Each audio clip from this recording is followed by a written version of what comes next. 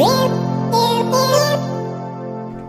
guys, this is Stupid Aaron and welcome back sa ating basic C++ tutorial. So we are at part 8 and today we are going to talk about for loops. So last time, pinag-aralan natin yung while and do while loops. So ayan, without further ado, let's get into the tutorial flow.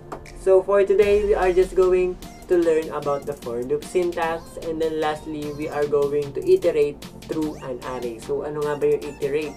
Yung iterate is, babasahin natin isa-isa lahat ng elements sa loob ng array. So, ganun yung gagawin natin mamaya. Using for loop syntax, of course. So, ayan. Tingnan natin ngayon kung ano yung for loop. Ano nga ba yung for loop?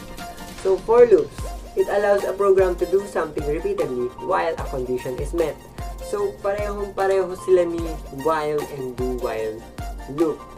But, ang pinagkaiba nila is yung syntax. So, malaki yung pinagkaiba nila sa syntax. So, let's go on sa syntax ng for loops natin. So, here we have the for loop syntax.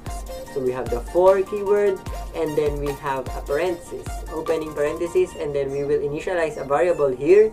So, kunwari, int I is equals to 0, down here, and then semicolon, and then here is yung condition natin na gustong tingnan para magpatuloy yung for loop.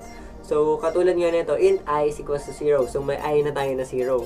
And then, titingnan natin if I is less than to 5. So, ayun yung condition. If I is less than to 5. Then, if so, meron tayong assignment na tinatawag. So, pwede nating dagdagan ng 2 yung I, or kahit ano pa. So, eto, in this case, we have I++. So, naalala nyo pa ba ito? Ito yung sinasabing incrementation. So, magdadagdag tayo ng isa sa I. So, kunwari, 0 tong I. So, if less than siya sa 5, then dadagdagan natin yung I. Okay? Gets nyo ba? And then, susunod doon is closing parenthesis, and then curly braces. And then, sa loob ng curly braces na yun, meron tayong command. So, yun na yung code natin. Then, closing curly braces. So, ayun na yung ating for loop syntax. So, in this case, we see out yung I natin na variable na initialize here. We will go to code blocks para mas maintindihan natin yung for loop na to. So, okay guys, we are here at code blocks. We will make a simple program para makita nyo kung ano ba yung for loop talaga. So, type natin yung syntax. For, and then ano kailangan? Mag-initialize tayo ng variable. Int I is equals to 0. So, hindi siya kailangan laging I guys. So, declaration lang to ng variable. So, pwedeng X, pwedeng C, kahit ano pa yan. So, I lang yung ginagamit for uniformity. So, nakasanayan yan ng mga programmers. So, ayan. And then, nilalagay tayo ng semicolon. Tapos, susunod natin is condition, di ba? So, if I is less than to 10. Pwede yan. Then, semicolon ulit. And then, yung assignment natin. So, dadagdagan natin yung isa ng I. Ng isa, yung I. I++. So, dadagdagan natin yung I ng isa. And then, we will see out yung I lang natin. So guys, para maintindihan nyo, for int I is equals to 0, so may I is equals to 0 na tayo, titingnan niya kung less than 10 yung I.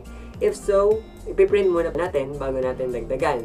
So ayan, let's run this program para maintindihan natin yung nangyari. So run this, 0, 1, 2, 3, 4, 5, 6, 7, 8, 9.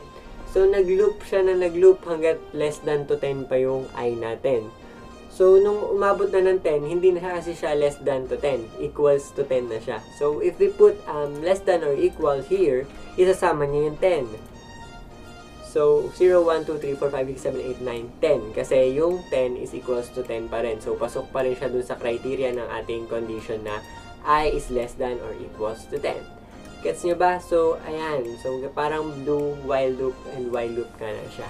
So, ano ba ang kinaganda ng ating for loop? So, kung naalala nyo pa yung array, dito na tayo sa second part ng ating agenda, we will make an array na pwedeng i-iterate through for loop. So, we will declare an array. So, pwede niyang, yung for loop, using a for loop, pwede nating i-print lahat ng nandun sa loob ng array. So, pwede natin siyang basahin lahat. So, kung naalala nyo pa kung paano mag-initialize ng array, we will make an array. String phones. And then, ayan, square brackets equals yung mga phone natin. So, curly braces, and then sa loob niyan, phone natin, iPhone, Samsung, hindi pala iPhone, I'm so sorry, Apple, And then we will make Vivo, Oppo, Samsung. Okay, hindi ko po favorite yung Samsung. Asus. So, ayan, Asus. Wala akong maisip. Then, we'll proceed to do this. So, guys, alam natin for a fact na 1, 2, 3, 4, 5 yung haba ng ating array. So, may 5 elements. So, we could just change this to 5. But, paano kung dynamic yung ating array? So, pwede siyang dagdagan or ganyan. So, paano natin bibilangin kung gano'ng kahaba yung array na yun? So, we will declare an int. So, kahit anong pangalan. So, akin, SZ is equals to size of, tapos parenthesis, phones. Divided by size of phones, square braces, 0. Square brackets, I'm so sorry, 0. Then, ayan. So, makikita nyo, ang ginagawa na itong part na to is binibilang niya yung laman ng ating array. So, i-comment muna natin lahat to. This is what we call a multi-line comment. So, slash and then asterisk, tapos asterisk, then slash again. So, dulo naman nung ano. So, hindi na to kasama. So, comment na lang siya. So, para makita natin kung ano yung ginagawa nung int SZ na to. So, i-see out natin yung SZ. Okay, guys. If you run this, makikita nyo kung ilan yung laman ng ating array. So, ito lumabas 5. So, bilangin nga natin yung array natin. 1, 2, 3, 4, 5. Okay, so may 5 elements dun sa loob ng array natin. So, tama yung nilabas niya. What if dinagdagan natin ng isa pa? Ano pa ba ang brand ng cellphone? Wala na akong maisip. My phone. Then, run. Nakikita nyo, 6 na siya. So, ayan, tama naman, di ba? 1, 2, 3, 4, 5, 6. So, ayan yung ginagawa ng ating size of function. So, ganyan tayo kumuha ng size ng array. So, whenever kailangan yung kunin kung gaano kalaki yung array, yan yung gagamitin nyo. Okay, so let's delete this. Tanggalin na natin yung multi-line comment.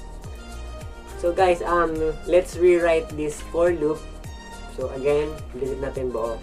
So, paano nga ba natin i-iterate yung ating array dun sa loob ng for loop para makita natin lahat ng laman ng ating array? So, again, we will type for int I is equals to 0, declaration, and then if I is less than yung size. So, titingnan niya yung kung yung I is less than dun sa laki ng ating array, and then tatigdagan natin yung I, so I++. And then, curly braces, enter, enter, enter. Yan, sa gitna niyan, we will see out yung laman ng phone. So, paano natin mag-access ng array? Naalala niyo pa ba mag-access ng array?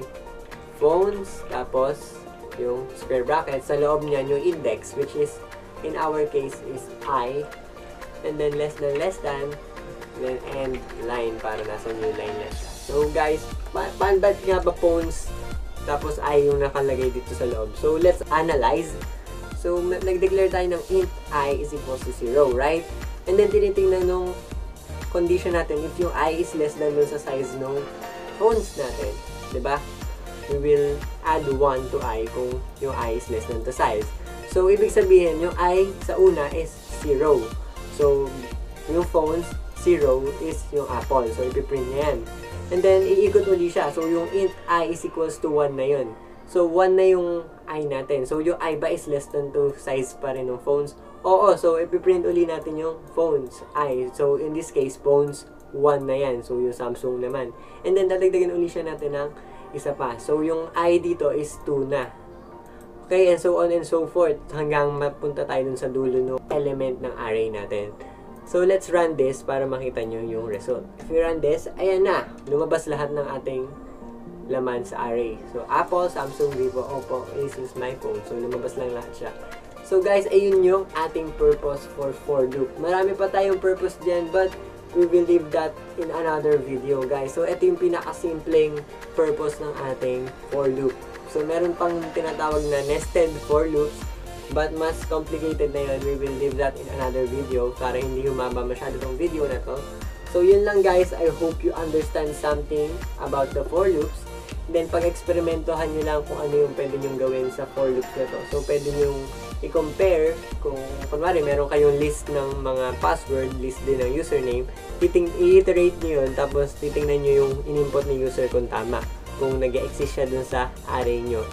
Then, ayun, suggestion ko lang yun. So, if you want to learn about, so yung logic yung kukunin nyo, again guys, yung logic lagi kukunin nyo, and then apply it on your program. So guys, ayun lang. Thank you for watching. I hope you learned something. And as always guys, I will see you in the next video. Goodbye.